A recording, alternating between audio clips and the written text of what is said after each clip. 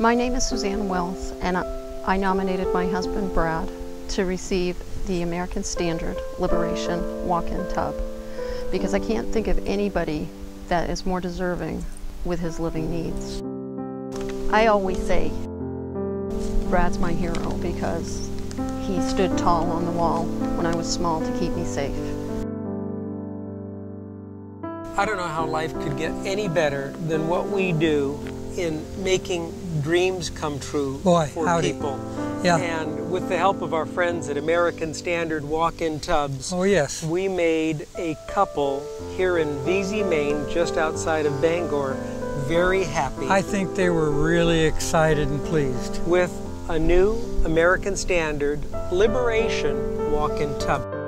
Because of my exposure to Agent Orange, it's a day-to-day. Some days are good, some days are bad.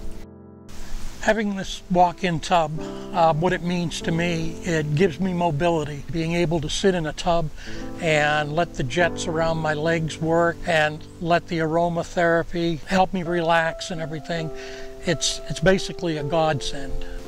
I'm Michael Light, the National Install Leader, and at American Standard we are committed to comfort, safety, and dignity.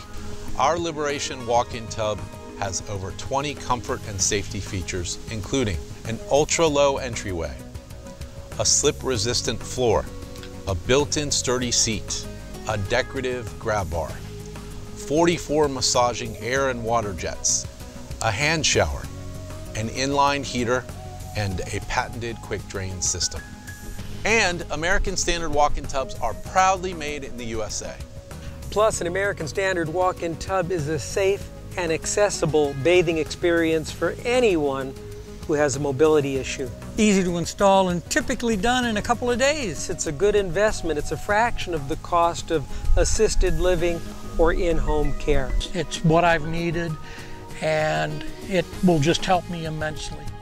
Take the first step toward helping improve the safety and independence for yourself or a loved one. You can learn more about American Standard walk-in tubs by visiting their website at americanstandarddreambath.com or give them a call toll-free at 800-228-4119 for your free information kit or your free in-home estimate.